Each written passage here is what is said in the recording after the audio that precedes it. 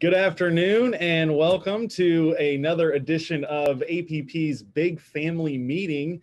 I am very excited to have this meeting with you all today with a good friend of mine, Matt Mehan, who is the Director of Academic Programs at Hillsdale College. He's also a professor for the new grad programs up there. We're going to be talking about Matt's new book, just dropped, The Handsome Little Signet. It is one of the best children's books I've ever come across, and that's not an exaggeration. And I have 5 children, so I know what I'm talking about. And I have a very low reading level, so it's my favorite type of literature. We are going to talk about children's literature, children's entertainment, all the different forms of media that is going into your child's brain and affecting them and shaping them into the people that they are. I was so impressed with Matt's book. I demanded that he come on and join us and talk with you all today. So we're very lucky. Matt, thanks so much for coming on board. No, Terry, thank you. Kind words. I appreciate them. The thing is children's literature today is a sordid affair. It is terrible. It's not high quality, it's lewd, it's crass, it's instilling really bad values. Even the stuff, you go to your children's library in the children's section, or you go to the children's literature section at Target or Walmart or wherever, and you look at the books on the shelves, and they're terrible. They're absolutely terrible, and it's a major problem. And so I'm really excited that we have people like Matt who are stepping over the plate and delivering something that's not just a good story with good values and good morals, but it's high quality. And as we talk, I want you to show some of the pictures and the illustrations. Yeah, definitely. Because we have alternatives often to the mainstream media and what they're pushing on our kids, but it's usually not high quality. And this is something that's very, very different. Again, I'm coming at this just from a father. I view this as totally important. These things do shape our kids' lives and their values. But I want to start with asking Matt these questions, because this is not just your first book. This is your second children's book. Is that right? That's right. Yeah. So why, to you, I want you as the author, why is children's literature so important to you? Well, I mean, one, I'm a father. I have 8 of my own kids. And so I care a lot about what they see and what helps shape them. But it's also, the whole game is the future, right? And shaping the next generation is how you get the kind of society, culture, family, church you want. So it's kind of a top priority. And I teach government on Capitol Hill, and I teach Aristotle's Politics. The beginning and end of that book is education, right? So giving the right kind of education is important for the health of civilization, health of America.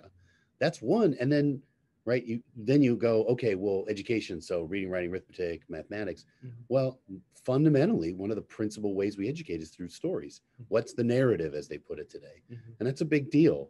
And so if you have ugly, nasty, crude, or downright disruptive, corruptive, or ill-intentioned narratives being seeded into your art and pop culture for your kids, then guess what's going to garbage in, garbage out? You're going to have malformed adults. So in order to have happy, healthy, flourishing children, my own, but my neighbors, my countrymen's kids, I started doing this with my very well-trained artist and friend, John Foley. Well, so, okay, what were some of your favorite children's books growing up? Like, what do you remember reading as a kid that really stuck through with you, even if it's bad, even if it, it had bad roots? Like, what? I mean, look, so I did actually read, one of my first books was reading like Dick and Jane, like see Dick run, see Jane ride a hippo at zoo kind of thing, like just dopey old 1950s stuff. But then I read Cat in the Hat, which was like kind of zany and crazy and funny. And I liked that a ton. I really loved Shel Silverstein's Light in the Attic. I read it cover to cover over and over again. I thought that was sort of hilarious and a little subversive and kind of wacky. But then I really liked Beatrice Potter. I really liked Wind in the Willows. I really liked The Hobbit. But I also liked kind of funnier, trashier things like the Choose Your Own Adventure books. I remember those. Yeah, oh yeah, right. Yeah, Richard definitely. Scarry was a huge favorite, right? Yep. All the goofball, animal families. Yep. And Richard Scarry, so things like that. Yep. Bernstein Bears.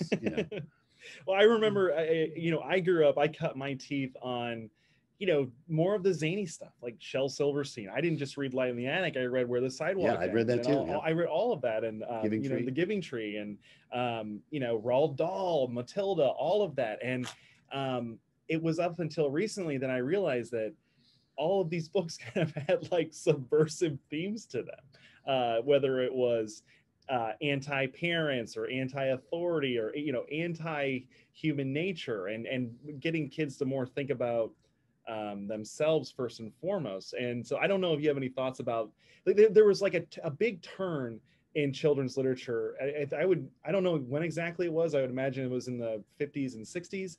But can you talk a little bit about this turn that children's literature took? Because it was much more classically based. Yeah. And then it kind of got zany and crazy. Well, so kind of in reference to my own book, I laugh because everyone was trying to cancel Cat in the Hat from the left recently, right? Sort of like it's a racist book or whatever, and leaving all of that kind of argument aside, I always laugh because like, I probably would have canceled him from the right, because I loved it when I was a kid. But that book was lofted up for a particular reason, or several. One which was great. It was simple words to help reading, right? So it was this challenging help reading. But the other reasons that it was lofted up was because it had a single mom and no dad in the picture. And then it had a little fish in a bowl that was, Dr. Seuss himself said, I wanted a Christian Cotton Mather, right? I wanted a nasty Christian conscience that would say, don't do this when your mother is out. You should not do this. And the clever cat with thing one and thing two, the id and the ego, Freudian, let it loose, right? Run around the house and break everything and then clean it up with your magic machines, right? Don't worry, we'll get a vaccine. We'll fix this, right? That sort of idea was, everyone in cultural leadership saw that and said, we're lofting this book to the top. We're going to make this book famous. And it is justifiably famous in that, like, it's fun. I like that book. I've read it to my own kids. I enjoyed it a ton when I was a kid. But it was sort of, in one sense, I consider it to be a bellwether of the beginning of, now we're going to privilege fun books that are delightful and a little zany, but that aren't just delightful and a little zany in a playful way. They're also a little zany in an actual, like, values way. We're going to start moving people away from traditional family values that America has treasured forever. So I see Cat in the Hat as kind of actually like a bittersweet bellwether, and like the Attic has problems where the wild things are. We were joking about this before. I know, I love that book myself, but you're like, maybe sitting in your bedroom dressed as an animal raging and then fictitiously hanging out with a bunch of weird burly male monsters on an island isn't exactly the best story for kids. I don't know. No, it's very subversive. Like you don't pick up on it. And I think, as Americans and just as human beings in general, we typically just assume the best in everyone. Like, and we don't think that someone's competing for the minds and souls of our kids. We just think they're just trying to make money and they're telling funny stories and they seem pretty innocent. And you dig into it, and there's actually some really bad lessons there. Yeah. Well, and the other one too, like you think of the Bernstein Bears, which I grew up with. The dad in that is kind of a clown, right? Like occasionally you see him like working on something like in the shop, but oftentimes it's like he's appetitive, he's careless, he's thoughtless, he's selfish, he's pursuing some particular desire. And it's mom, right? Sort of the Marge Simpson, who's always sort of like, here's the morals of the family and I'm going to enforce them. And dad's basically a goofball, right? And that just sets lower and lower expectations, right? And it's gentle and it's funny, and every once in a while there's almost nothing wrong with like a story that has a goofball dad. But when you have only 5,000 stories with goofball dads, right, you start to actually like hurt the family, and it starts to serve as an example for how dads act, and then you start to repeat that and act like that. It's terrible. Yeah, no, that's right. That's right. Imitation. So, okay, that's the bad stuff. I mean, we could go down that road, Nickelodeon, Alvin, all that stuff. But, I want you to talk about your book. Like, how we've talked about the zany, the crazy, the bad values and all that. But what about your book? Give us a synopsis of your book and just the themes and why you wrote it. So The Handsome Little Signet is basically a kind of reversal of the Ugly Duckling story in a way from Hans Christian Andersen. That's like discovering who you are, first being confused about who you are, But this is actually a story of like, you kind of know who you are because you know your mother and your father and you kind of know what you're about. But due to the sort of overstimulation of the world, like just frankly being drowned in media, you get a little confused about who you are. And so the story is about a family of swans in Central Park, right? A mom and a dad and their little handsome Signet, this little baby swan, right? It's this cute little sweetheart. Yeah, here, keep talking. I'm going to show some. I'm going to show the viewers some of the in it, illustrations. right? The little Signet winds up getting lost and comes across this sort of like clown world display of all sorts of crazy stuff. Yeah, it's kind of like a nod to Make Way for Ducklings in a big way, but instead of Boston, it's Central Park. Well, I noticed something. Oh, go on. You know, but just that he winds up getting confused and seeing all these wild colors and saying, I just want to be something I'm not.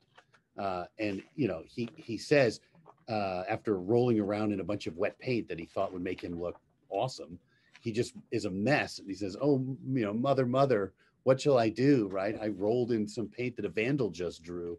I thought I should try to be something I'm not. And now look at the ugly brown stains I have got. Right. So he has to kind of get out of this. So it's a little Signet who has a fall. And then, you know, with the help of some little fish, he winds up kind of being restored to health. And I've been using this hashtag on social media called Be What You Are. Be what you are. I love that. Yeah, because he has to learn what he is, a Signet, in order to learn who he is. Right. Right. You have to figure that out, your own nature. I get this sense that in America, we forget about our human nature, which is something, I don't want to get too highbrow, but that's something that was at the forefront of our founding as a country. The founders knew human nature and our inclination to do bad. And they knew that, you know, we had a certain nature about us that made us who we are, and that didn't really change, but that society was there to change our behavior and activities. And they crafted a whole government around that. And it seems like for the last century, or maybe a little bit more, there has been an active movement in this country to make us forget about our human nature and our fallen nature, really, and our inclination to do bad, and to make us think that we're all good and that the real problems are society and the laws and the government and all of that. And you see that effort once you start to realize that there is a concerted effort, and you look at the children's literature that's out there, you see these themes, and I can't stop seeing them. And your book helped open my eyes to that. And so I just thank you. And anyway, go on. I'm sorry. No, I mean, look, that the whole idea of, we talk about progress, right? Well, there is a real thing such as progress towards human flourishing. Like, you do make improvements. But I think a lot of times when people today are talking about progress, they actually mean it as a weapon against that vision of the founding fathers, a vision of basically traditional Western civilization, right? That we have a nature, and there's nature's God, right? And there's some architecture, and that by living according to it, we're going to actually flourish and be happy together in society. This kind of progress isn't like that, where you're trying to reach towards the perfection of your nature. This is progress to just see what comes next. Right. Just mutate, just change, let's just rewrite the rules. Let's constantly move past it. And honestly, you see that argument in the philosophers, to go highbrower. But then part of the reason this book got made is I took a trip to Barnes & Noble once and just started opening up children's books. I kid you not, I don't even remember the name of this book or the author, but there was one book where the child, wherever this girl went, she just morphed into the design of the couch behind her, or the sheets, or the wallpaper. And she was just, oh my gosh, I'm changeable, and I'm like a chameleon. I just turn into everything. I'm totally plastic. And you'd think that, like, oh, she was, you know, this is terrible, and she's going to find health and become a little girl again. The end is sort of like, way to learn to live with being anything, right? But if you're anything, you're not something. And if you're not something, you're not someone. And if you're not someone, then you're not loved. You're not known. You're not known by God, by family, by man, by city, right? That's despair. Right. It's at the road to despair, that kind of plasticity. You can do anything and be anything, love anything, like it doesn't matter. Like, yeah, it doesn't matter, right? Like, that's terrible. Right? Well, I don't want to get too theological either, but like, I had a friend who's a priest who I was venting about the whole transgender kid nonsense and just how horrific that was. And he said to me something that's always stuck. And he said, what we're dealing with is something very, very old, but also something very, very new. And the old is our desire to be our own God. to reject what he's given us, to reject our nature, and to become our own God and be in charge of everything and make all the decisions. But the new thing is the technology. So like Adam and Eve, they could bite the apple, but they couldn't get a sex change. You know? Right. And so it's new, but it's old. And you see that playing out all across children's literature.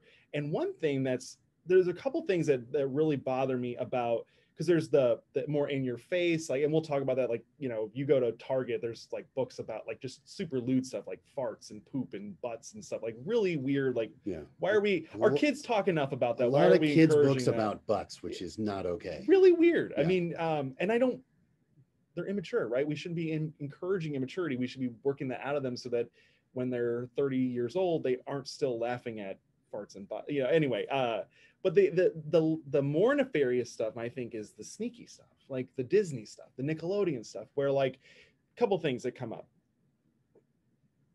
Dads are bad and dads are dumb. And you talked about that with the Berenstain Bears. But the other thing is like overall parents are treated as ignorant. And they have to look to their kids Junior as knows the way, best. Right? Junior knows best. It's Stephen Greydanus talks about Junior knows best. There's all these movies and books where the parents end up finding the truth and reality from their children. Thanks, son, for really reorienting me. I'm sure I can learn some things from my kids. And it happens. And like, if you had a story like that now and again, it'd be great. But it's everything. That does happen, right? Like fathers do set their sons straight sometimes. Right. But the idea exactly that it's every doggone thing, then you get a bunch of narcissistic, you know, little man children who think that they know better than everyone who's older than them, and every law, every custom, every tradition that's come before them. Right. It's that attack that, like, I call it bad dad syndrome. And it's everywhere. Like you cannot show a strong, careful father today in pop culture. Like, it's very hard. And the closest you can come is they're strong in one way, but they still have a lesson to learn, right? So they're strong, but they're inflexible, right? It's always, there's never like a dad who's been like guiding and helping, and that the child has to learn to be more like the father, which, I mean, I'm a Christian, you're a Christian, like, that's the whole goal. That's like the whole show, right? Like, to be perfect as your heavenly father. Like, that's what you're supposed to be. Perfect as your heavenly father's. You're supposed to be like that. We know that model is refused on a pop cultural level with the discipline of like a Roman army. Like, that's why I wanted to have this very strong father who sees the problems that his son can get into, gives him warnings, gives him space to make some mistakes, but sort of prepares the way for him to mature. And there's got this great line that a swan's heart can wander where a swan can never go, right? This is like, the father knows that, like, he's in Central Park, he's in New York City. What is our city today teaching? What's the number one lesson? That every love is fine. It doesn't matter what you love. Right. That's exactly false, right? Like, there are good loves and there are bad loves and there are mediocre loves. Right. You can love popcorn, like, slow clap for you, right? But you should love your wife, love your kids, love your country, love your God, love justice, love virtue. There's all these things you're supposed to love, and you shouldn't love murder, rape, destruction, right? Like, perversity, pornography. There's some things you should hate. Like, exactly. And that idea of training loves, I was hot to trot to have a strong mother and a strong father leading a kid through the troubles. And it's not perfect. The parents even, like, there's even a mistake. They kind of let him off to wander, and he does wander, right? And he makes his mistake, but that's life, right? It's nothing's perfect. But well, one thing I noticed too is, you know, you have these shows on Disney, and I only know this because I have kids that watch these shows, and I picked up on these themes. And so I'm not, you know, we're not coming at this from a puritanical standpoint. And actually, you said something to me earlier before this that I said, well, is your advice just to shut off the television and never let your kids watch anything? And you said something that really opened my mind. No, talk to the television. Tell your kids as things are stupid, or things are dumb, or things are foolish or wrong. Talk to the television and tell your kids, like, hey, you know, there's not really a multiverse, right? Like, you know that there really isn't like a million different versions of you, right? Like, this is nuts. This is crazy. Yeah, no, that's right. Sort of, we actually do it at home where we will pause, and I'll be like, okay, you know, and sometimes like, Dad, please, like, I don't care. But like, you'll pause for a second and be like, okay, just so we're clear, you see, if that's true, then this is true. But that's false, right? That's not true. And that's what the multiverse, which is like underpinning the most popular animated cartoon of last year, right? Or 2 years ago, Into the Spider-Verse. It's underpins all of the new Marvel movies and Marvel shows like Loki. It was the Avengers, and Doctor Strange and all those Marvel movies. It underpins the Netflix's Voltron miniseries, which is frankly an abomination that actually has 2 seasons that pretend to be very good. I know. To put parents at ease. And then by the end, it's like this weird multiverse thing where you're both a man and a woman and a dog and an alien turtle. And so you have no clear identity because the multiverses are like crashing into one another. So you aren't you, right? But that teaching, like, you can enjoy hilarious, like bizarre setups like a multiverse in a cartoon or in a movie. Like, that's fine, right? Sci-fi. Right. But you have to go like, okay, just so we're clear, there's no multiverse, right? You're one of a kind. You're made in the image and likeness of God, right? You are very special and absolutely you and not someone else. Yeah. Right.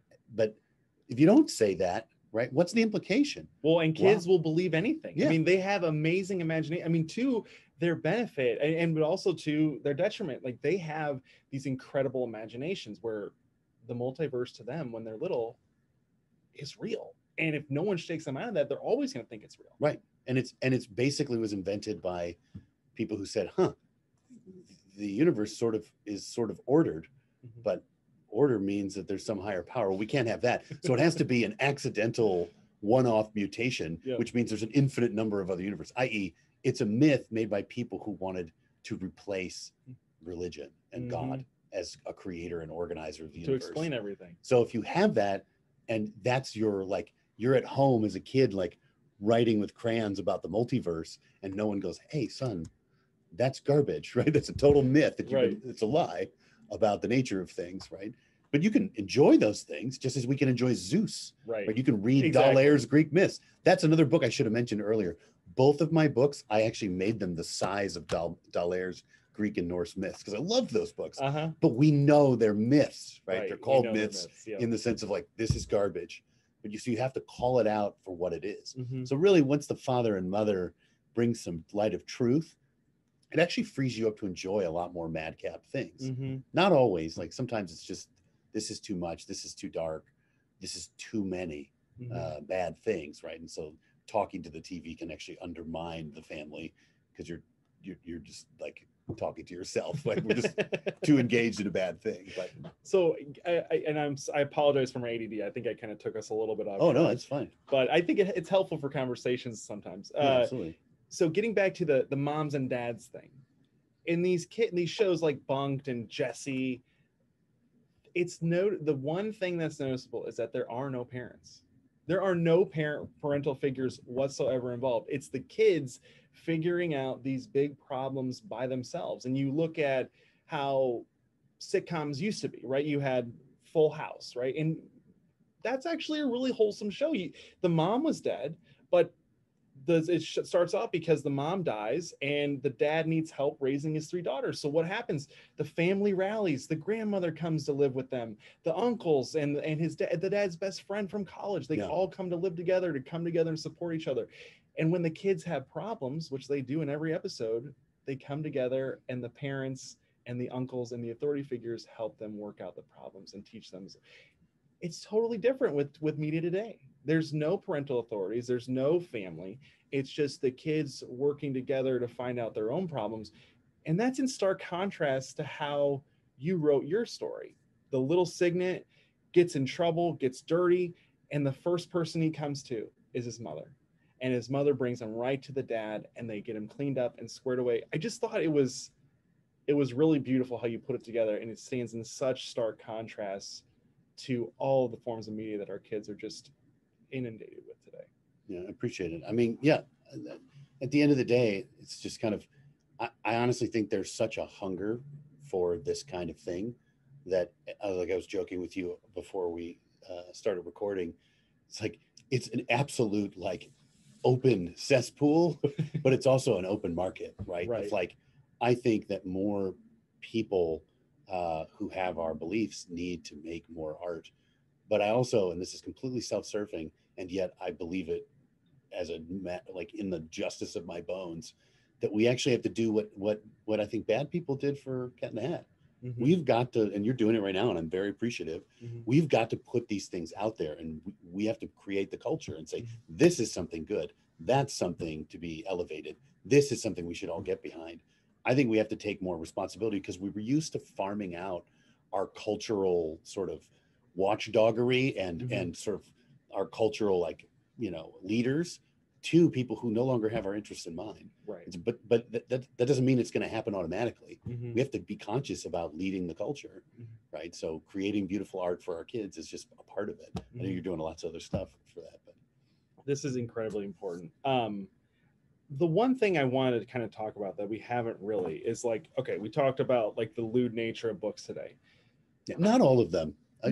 There are a few beautiful, shining, just nuggets out there, but even when they're beautiful, they tend to be just neutral. Mhm. And at a certain point, neutral in the face of all this ugliness isn't enough. Right. It's so just FYI, like every once in a while, you're like, oh, bravo. That's you didn't didn't defile harm. my children. Thank you. Oh, again, a low bar. It's a really sad state Yeah. of affairs that we're Like, but I'll thanking take people it. not for not hurting our children. But they talking about hurting our children. There's like you go to the local library, right? And it's on the front shelves, like not hidden away, but they're promoting. It's books on like how to change your gender, and are you I am jazz, like, being born in the wrong body, having two mommies, having two daddies, having three dads. Like, what explains this, right? Like, so we talked about how children's literature and entertainment took like a weird turn in the 50s and 60s with Shel Silverstein and Nickelodeon later on. But it's like, this is even worse.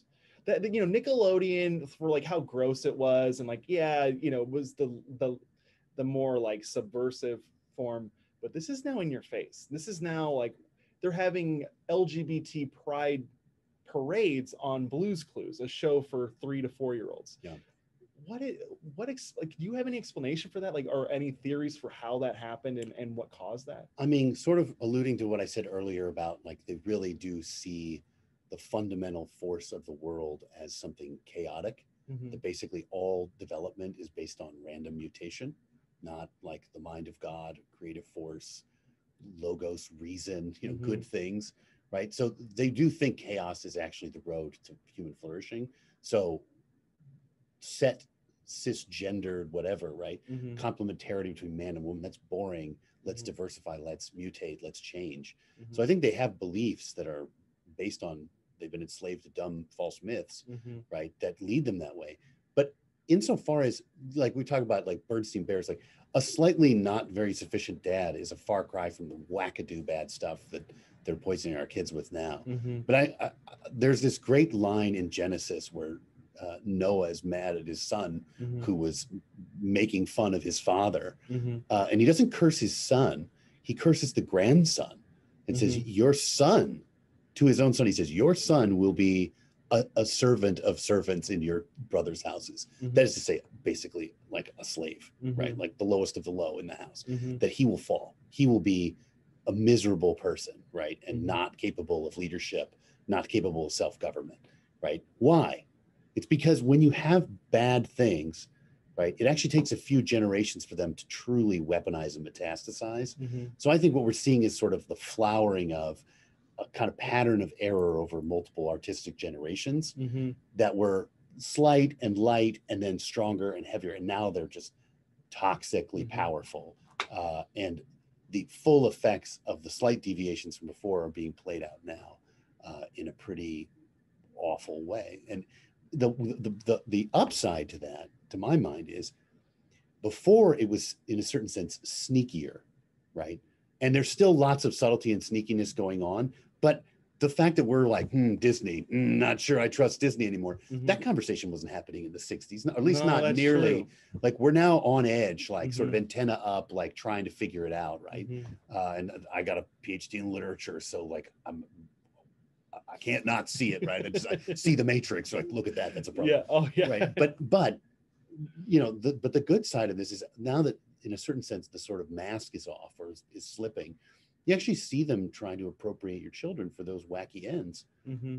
And it's a little easier to go like, no, sorry, I would like these beautiful things, which I think your reaction to my book was because there's so much filth. And then you're like, oh, that's really delightful. Water in the desert. Right. I think it's easier to figure out sand from water now because they're not as mixed. There's a lot less good in the garbage that's being made. So you're saying I could, because of the lack of good children's literature, I could become a millionaire being a children's book author?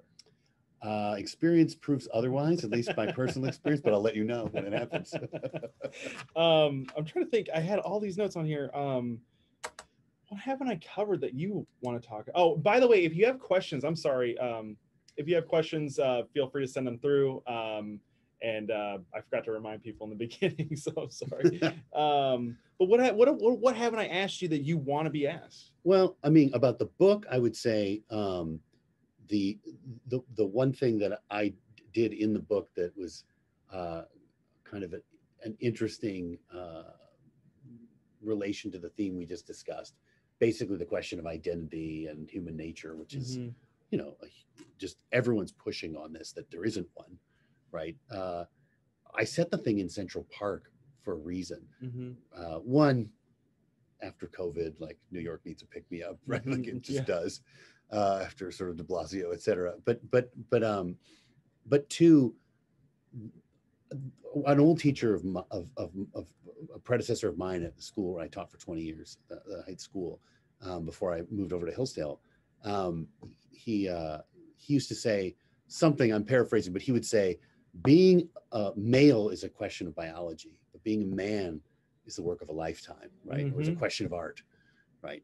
And Central Park, I thought, was a great place to have a young little Signet and his family try to navigate growing up and figuring out who you are, because there are two parts to that, right? Is figuring out what you are, hashtag be who you are, or excuse me, be what you are, like figure out your nature, right? And the nature of you, both like, I'm a boy, I'm an American, I have these talents, not those, right? I have these weaknesses, so I have to be careful, right? Figuring out what you are, but then artfully shaping yourself, right?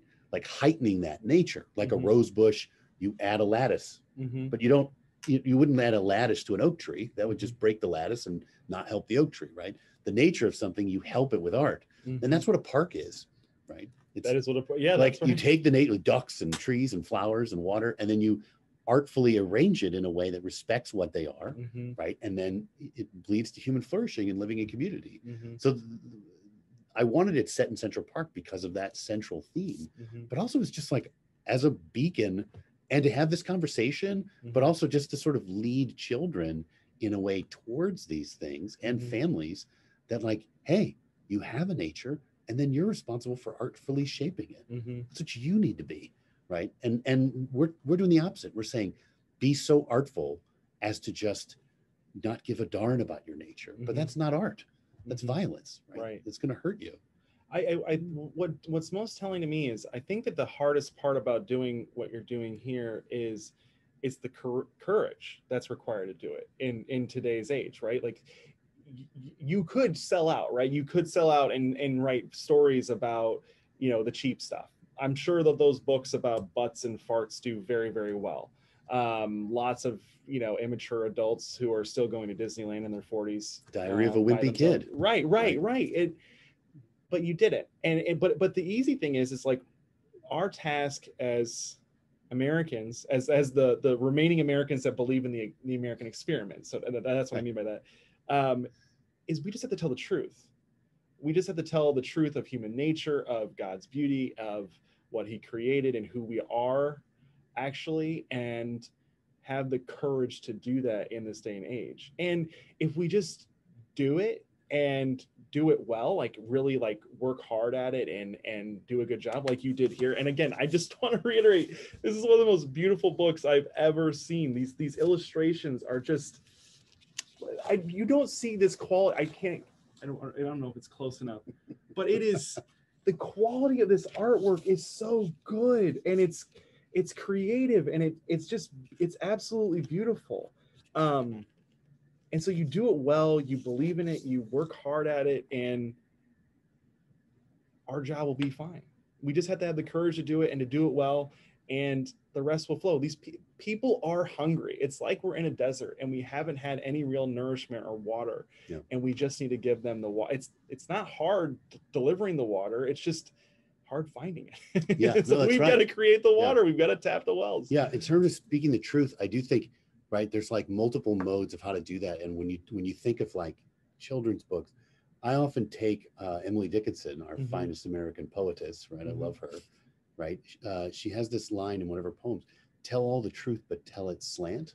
Success in circuit lies," right? There's a place for standing up and speaking the plain truth to your fellow citizen, but there's another place, especially for children, right, for leading them to the things that are too complex for them when they're young, right, but preparing them and leading them in steps towards that, right? Just the way you would a friend who's got a bad idea. You might not say, "You're an idiot," but you might. Maybe that's the right kind of thing and you're really tight, but maybe it's a work friend that you don't know that well, and so you slowly move them, right, by like breadcrumbs and bit by bit, and you sort of get them to see, right? That's what I wanted to do with The Handsome Little Signet, right? Is that prepare kids for the harder truths when they're adults.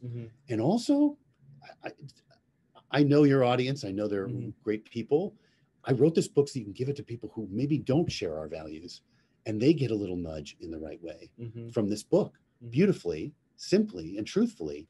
But tell all the truth, but tell it slant, right? It's in this little story of a signet.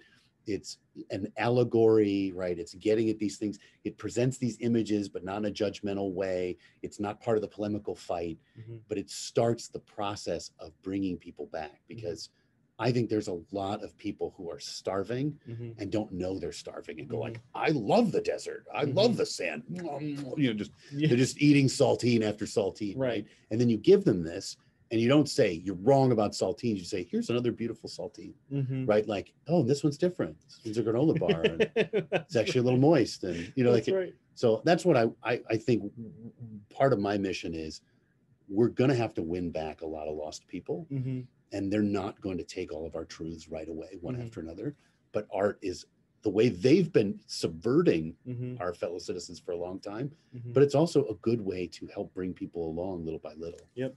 And that's kind of what I'm trying to do. Well, it's absolutely beautiful. I'm going to do everything I can to promote it. Any last words? No, thank you. I really appreciate this, Terry. Well, I have last words. Go to tanbooks.com. Use the promo code. Sorry. Yeah, promo code. Use the promo code Big Family, and you will get 10% off. No spaces, just Big Family. No spaces, just Big Family all together. Tanbooks.com. Get one for your family. Get one for your kids. Get one for your grandkids. Get one for everyone in your family. It's an incredible book. You won't be disappointed. I'm buying them for my family, and I encourage you all to do the same. Matt, thanks so much, my man. Appreciate it. Yep. Thanks, guys.